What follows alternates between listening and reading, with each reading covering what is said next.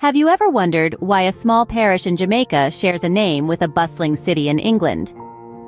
Welcome to the intriguing tale of Manchester Parish, named after none other than the Duke of Manchester himself.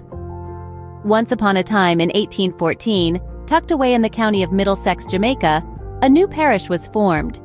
Not just any parish, but one that would carry the legacy of the Duke of Manchester, the then governor of Jamaica. The Duke's love for the region was so profound that it was christened Manchester Parish.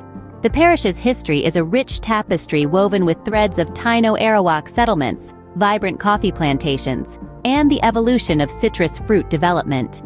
It's hard to imagine that this tropical paradise was once a hub of bustling activity, where the indigenous Taíno Arawak tribes thrived before the arrival of the Europeans. Manchester Parish is a place where the past and the present coexist in harmony. The capital, Mandeville, is a testament to this. A major business center with a growing population, Mandeville is a town that refuses to forget its roots while embracing the future. The parish's landscape is an artist's dream. Characterized by limestone formations and dotted with caves, it paints a picture that could only be dreamed up by Mother Nature herself. But there's more to this paradise than meets the eye.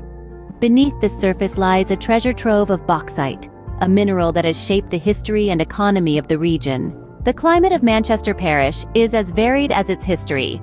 Limited water supply and mountainous terrain make for a challenging agricultural environment.